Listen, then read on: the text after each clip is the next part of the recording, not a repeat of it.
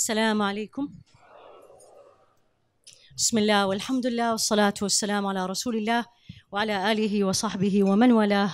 اللهم علمنا ما ينفعنا وانفعنا بما علمتنا إنك سميع مجيب الدعاء. اللهم إني أعوذ بك من علم لا ينفع وقلب لا يخشع ونفس لا تشبع ودعاء لا يسمع.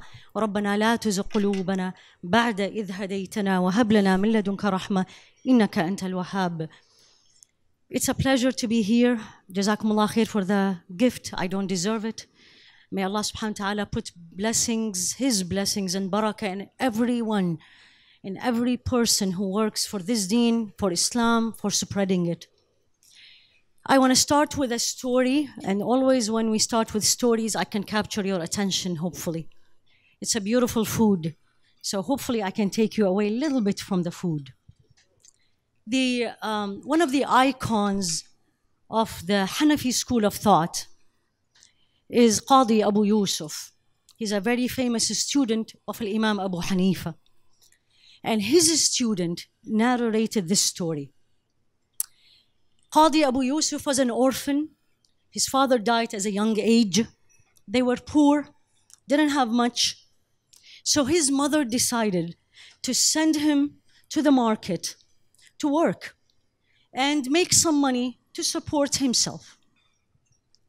However, Qadi Abu Yusuf in the market found the halaqah, the class of Imam Abu Hanifa.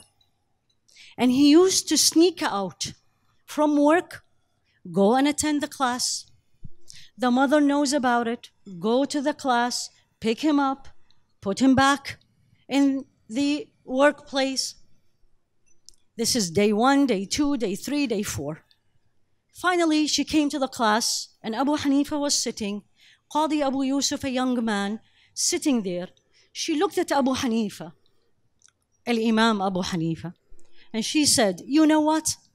You're ruining my child. You're spoiling my child. You're taking him away from our source of income that can help him." Imam Abu Hanifa, the faqih, as Imam Shafi'i used to say about him, كل الناس في الفقه عيال على أبو حنيفة. Every scholar of fiqh is a child if you compare him with Abu Hanifa. So he looked at her and says, "Woman, leave him there. Let him learn. One day he will eat al-faludaj.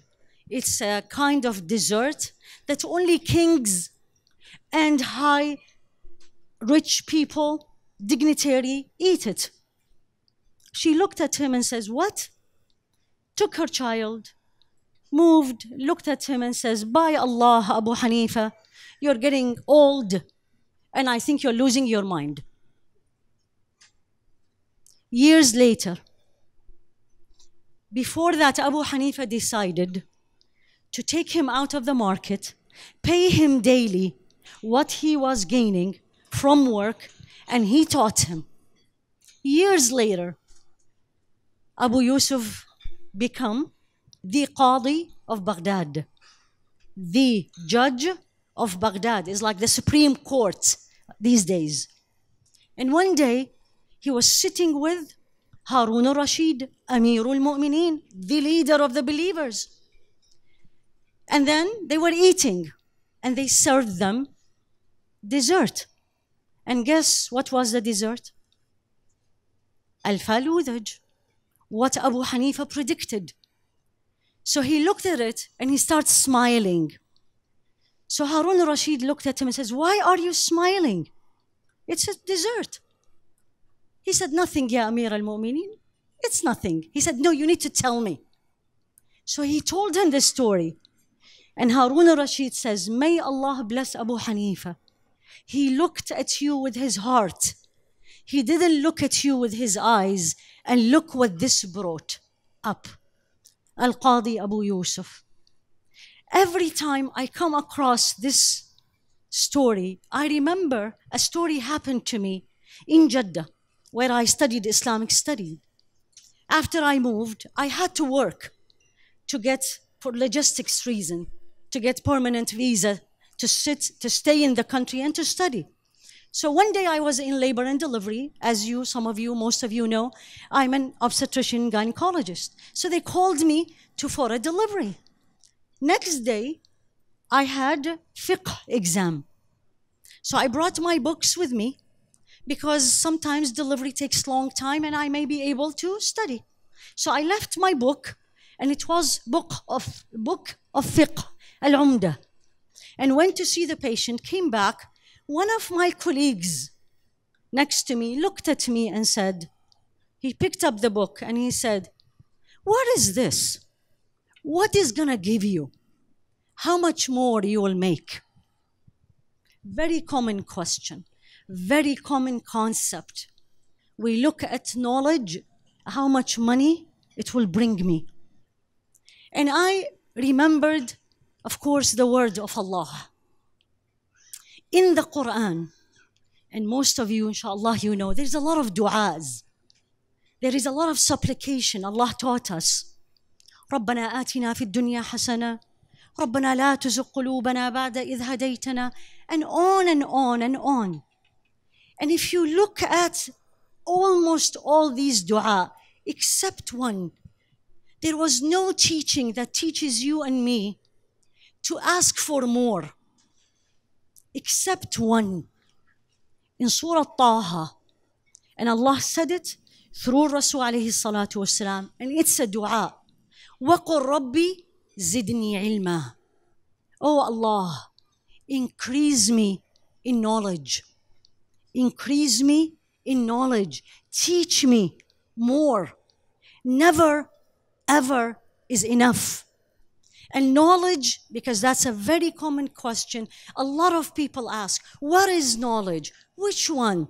So everybody has to go and become an imam and a sheikha and memorize the Quran. What about the others? The answer in a simple word, and it's not my words, scholar's word, is any kind of knowledge. Number one, halal, is allowed by Allah subhanahu wa ta'ala. And number two, brings you closer to Allah subhanahu wa ta'ala. That's what you should pursue. If it is otherwise, then you need to think about it. Is this easy? Is this available? Is this something we want to do? What will make me do it? A lot of people ask me this. What made you go and study Islamic studies and you're already an obstetrician and gynecologist? Why? Simple answer from Rasul alayhi salatu wasalam. And this is a hadith by Muawiyah, and it is in al-Bukhari. And Rasul alayhi salatu wasalam said this to each one of us. Your Rasul, my Rasul alayhi salatu wasalam, said the following. من يرد الله به خيرا يفقهه في الدين. من يرد الله به خيرا يفقهه في الدين. Whomsoever Allah, my creator and yours, wants khair, goodness, general, for him or her, what does he do to them? Allah, give them more money, give them big homes, more cars, more vacations? No. يفقهه في الدين. Teach him or her the inner meaning of this beautiful Islam that Allah subhanahu wa ta'ala gave you and me. Unfortunately, the time we are living in, the materialistic life we are living in, this become when I have time. This become when I can. After I finish things. 1, 2, it's too difficult, not available, I can't do it. Every time shaitan come to you with this, remember another hadith of Rasul alayhi salatu wasalam. And he said the following, and this is in Imam Muslim and narrated by Abu Huraira. من سلك طريقا يلتمس به علما. من سلك طريقا يلتمس به علما سهل الله له طريقا سهل الله له به طريقا إلى الجنة. Do you want to go to Jannah? I don't hear an answer. Any doubt?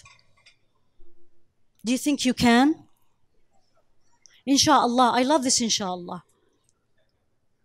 Yes, for sure.